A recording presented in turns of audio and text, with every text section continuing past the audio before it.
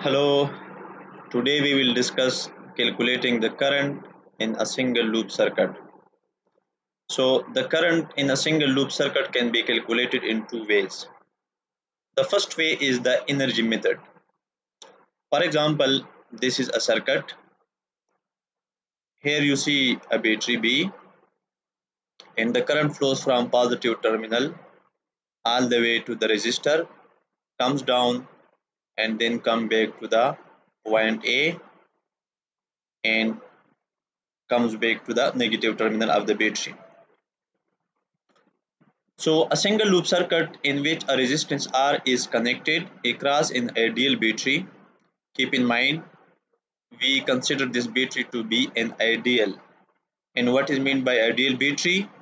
Where the internal resistance is zero. The resulting current I is the same throughout the circuit. We also assume that the current I flowing all the way in the whole circuit, this remains constant. What does it mean? It means the resistance inside the wire is zero. So both these wires, the upper and down wires, they don't have any resistance and the current remains constant. We know this equation, P is equal to I square R, where P is the power delivered to the charges and I is the current and R is the resistance of this resistor. So in a time interval dt, an amount of energy given by I square R dt will appear in the resistor. So this energy gained by the charges that is provided by the battery B, and that energy appear in the resistors. So we know the equation dq is equal to I dt. It means in the same time interval of dt, this charge is this amount of charge that will be appearing. So work done on the charge by the battery will be here. Of course, when the charges are lifted from lower potential negative terminal to the higher potential positive terminal, the work is done on the charges, and that work done on the charge by the battery, that will be dw is equal to EMF dq, and if you put the value of dq from here I dt and substitute the value here, so it will become EMF I dt.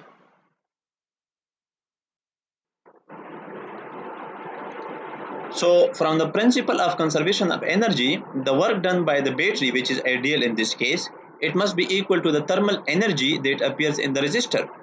So the work done by the battery on the charges, that must be equal to the thermal energy which is appearing in the resistor R. This is the law of conservation of energy. So we can write that EMF I dt is equal to I square R dt, where I is the current and R is the resistor and dt is the time interval. So we can write this equation as EMF is equal to IR. If you cancel out dt on both sides and cancel out one I on the left side and one I on the right side, this will become EMF is equal to IR. So the EMF is the energy per unit charge transferred to the moving charges by the battery. The quantity IR, this is the energy per unit charge transferred from the moving charges to the thermal energy. So these moving charges basically transfer the energy to the thermal energy within the resistor. So what does it mean? This means that the energy per unit charge transferred to the moving charges is equal to the energy per unit charge transferred from them. We can rewrite this equation in this form. So a current is equal to EMF over R. So you see this equation, what did we do? We calculated current in a single loop circuit by energy method. We started from the energy energy delivered to the moving charges by the battery that appeared in the resistor in the form of thermal energy, and we derived this equation: current is equal to EMF over R. Next method is the potential method. This is another method by which you can calculate the current in a circuit, in a single loop circuit. Again, the same circuit here: battery, current, a resistor, higher potential, lower potential. It means when the current goes from higher potential to the lower potential, the voltage drops. So a single loop circuit in which a resistance R is connected across ideal battery with EMF, the resulting current I is the same throughout the circuit. Okay. So the battery drives current through the resistor from high potential to the low potential. So when the current goes from high potential to the low potential and it moves around in the whole circuit, you see it is moving clockwise. That is driven by the battery. So the algebraic sum of the changes in the potential encountered in a complete traversal of any loop of a circuit must be zero. So we want to see that. For example, when you move from A to B, so EMF is positive. And when you go around clockwise in this circuit and when you reach to this point, so the potential which is positive in this terminal, which is higher potential, since the current flowing in the resistors,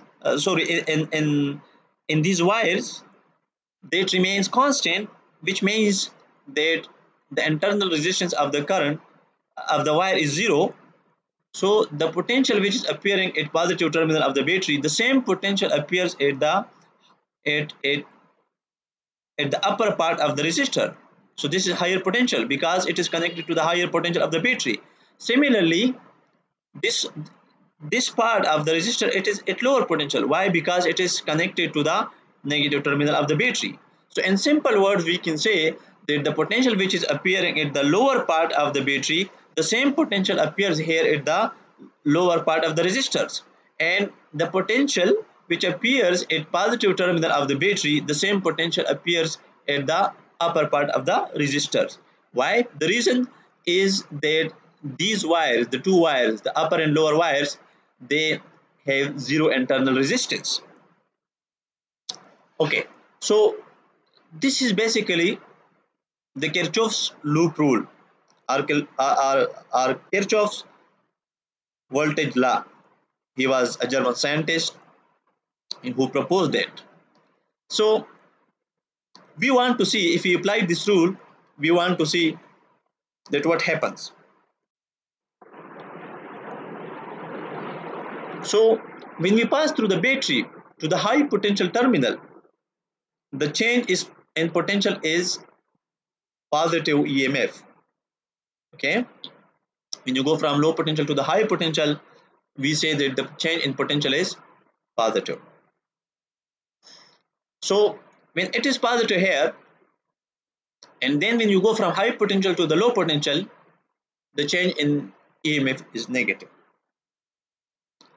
So if we start at point A, so the potential at point A is VA, and then when you pass through this battery, the EMF is positive, so we just add positive. And when you go from high potential to the low potential, the voltage drops in the EMF, and we say that IR is negative, or minus IR. So the Kirchhoff law basically tells us that when you start from a point and you return to the same point, so the potential at that point must be same. That should remain constant. So if you add this EMF and IR to the VA, that should be equal to VA. And you see, the V and VA will be cancelled from both sides, and what will be left? EMF minus IR is equal to 0. So I is equal to EMF by R. So again you see we calculated the current of the single loop circuit, but by the potential method. We started from the potential. So if we apply loop rule to a complete counterclockwise walk around the circuit, the rules gave us negative. It should be then negative EMF. So it will be like this: minus EMF plus IR is equal to 0. But in both cases, you see that I is equal to EMF over R, even if you go counterclockwise. So it means it doesn't depend upon which way you travel, whether you start from point A and you go like this clockwise, or you start from point A and you go in this way counterclockwise. In the equation you will get I is equal to EMF over R in both cases. So the resistance rule is, for a move through a resistance in the direction of the current, like in this case we went in the direction of the current, the change in potential is negative, minus IR. That's why we added here minus IR.